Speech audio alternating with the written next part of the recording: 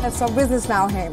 Now, Europe is facing serious challenges as its economy grapples with the ongoing struggles despite being the continent's largest economy.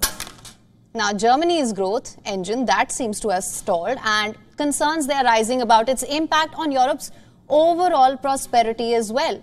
Now, despite bold predictions here, the country has barely escaped a recession. Its industrial malaise persists, threatening its post-war dynamism. Ongoing challenges, including an energy crisis, a skills shortage, and intensifying global competition in electric vehicles, are adding to Germany's woes.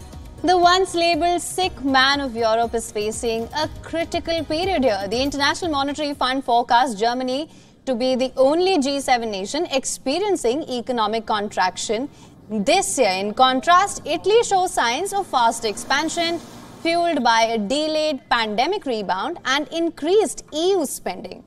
Germany's economic slowdown is not just a prediction. It's already impacting industries. Manufacturers are struggling and the country's reliance on gasoline-powered cars, while the rivals ramp up electric vehicle production, is becoming a pressing problem. The German government is now taking action to address the long-term growth concerns by offering subsidies to companies willing to establish factories. The €20 billion giveaway aims to boost semiconductor manufacturing and support the technology sector in that effort here.